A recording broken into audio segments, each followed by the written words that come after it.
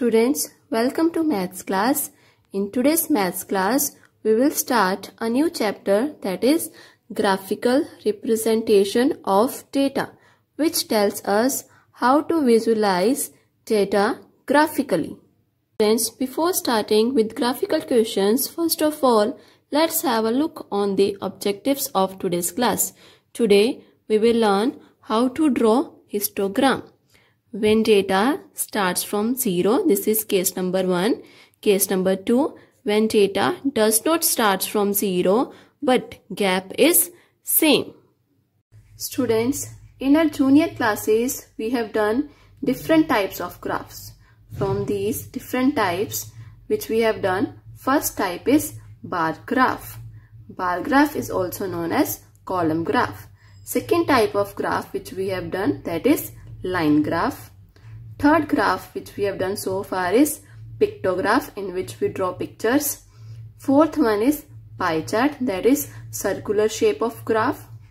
Fifth, which we will do today, that is histogram. So students, today we will talk about histogram in today's class. These both types we will discuss later on.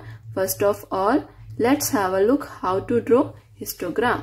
Students, before learning that how to draw histogram, I want to tell you the definition of histogram. So what is histogram? Histogram is a graph that represents a frequency distribution. Class interval will be given to us. Histogram represents that frequency distribution. The width represents the interval and the height represents the corresponding frequency. And there is no space between the bars. Students, see the sample of histogram. This will be one L-shaped graph as we have done bar graph. Difference between bar graph and histogram is this, that in bar graph between the bars there is distance, there is space, but in histogram there is no space between the bars. This is the first point related to histogram. And the width, this width tells us about class interval, and the corresponding height, this height tells us about the frequency. Before starting the plotting of histogram, we must keep these things in our mind, that are axis, horizontal line is known as x-axis, vertical line known as y-axis. See this sample, this is the horizontal line which I told you just now. This line is known as x-axis, and this vertical line, this line is known as y-axis. So before starting the plotting of the point, we must write here y and here x. Second thing which we must keep in our mind is origin. What is origin? Origin is the intersection of x and y-axis. Here, this is the point of intersection of y-axis and x-axis. So this point is known as origin. Third thing which we should keep in our mind is scale. That is along both axes. Means what is the gap along both the axes. As here I have mentioned the scale along x-axis and y-axis. Next thing is information along both axes. First column will come along x-axis and second column will come along y-axis. Students, what is the information which I told you? This first column. This column will come on x-axis, and this second, that is number of students, this column will come on y-axis. Students, before drawing the graph, we must follow one condition. That condition is data must be in continuous form. That is, class interval must not contain any gap. For example, class interval must be 0 till 10, 10 till 20, 20 till 30, 30 till 40, etc. It means from where this class interval ends, from that number only next class interval must start. So this is the first condition for drawing graph. Students, see statement number 1. Statement is draw histogram by using following data. Class interval is 0 till 8, 8 till 16, 16 till 24, 24 till 32 and 32 till 40.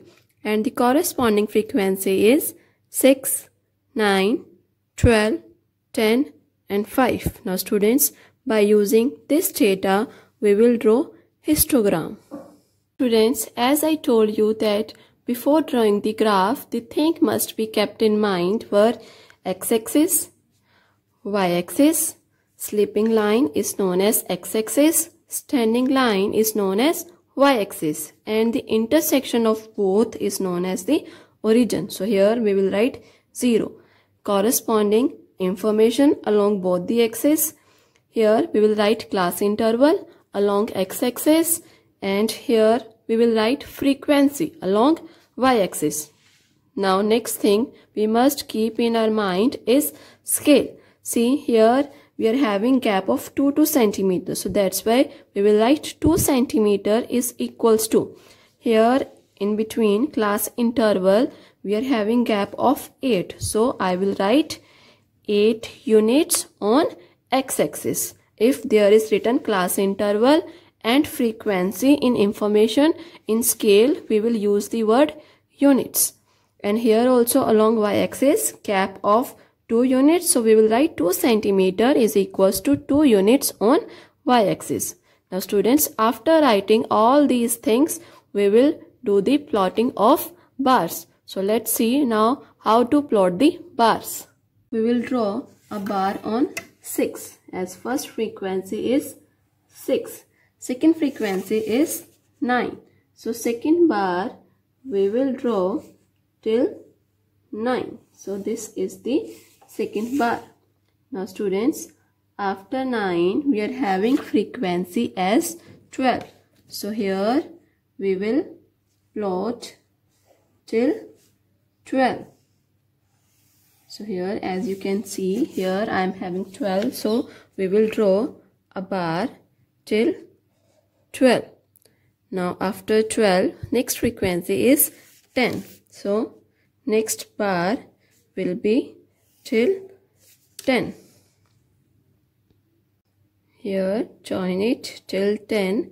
After 10 we are having frequency as 5. So here we are having 5. In between 4 and 6 we will plot 5 and we will join it. Now students, this is the first type of histogram. Students, see the second statement. Statement is draw histogram for marks 10 till 20, 20 till 30, 30 till 40, 40 till 50, 50 till 60. And number of students means the frequency is 7, 9, 12, 8 and 6. Students, here we can see that here data does not start from 0. It starts from 10 and next gap is of 10. Of each class interval gap is of 10. And if we see this gap from origin, gap of 10 from origin is also 10. So here data does not start from 0, but gap from the origin and the other class intervals is same. So this is the second type of histogram.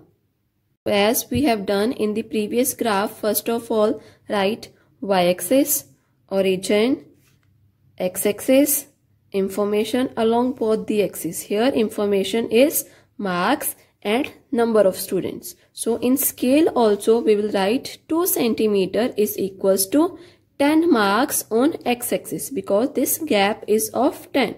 So here we will write 10 marks on x-axis. Here we will not write units because marks are given to us. So we will write marks here. And here students are given to us. So here we will write 2 centimeter is equals to 2 students on y-axis. Now we will do the plotting. First bar it will be till 7 and we know that 7 lies between 6 and 8. So here we will leave this space blank and we will draw first bar from 10 till 20 and the corresponding frequency is till 7 which comes between 6 and 8. So it will come in between this dark line. Here 7 will come. Next is 9. Same way 9 will come in between 8 and 10. Here 9 will come. So here next bar of 9 and we will join it 20 till 30 till 9. So this is the second bar. Now come to the third bar. It is till 12. So here we are having 12. So from here start and join it like this. This is the bar number 3. Continue in same way, we will get our histogram. Join all the bars because there must not be any gap like bar graph in between the bars. We will join all the bars together. Last bar is till 6. Here I am having 6. So here 50 till 60 and the frequency is 6. So students, this is the second type of histogram. And I hope that both cases are clear to you and now you will be able to draw histogram yourself. Thank you and have a nice day.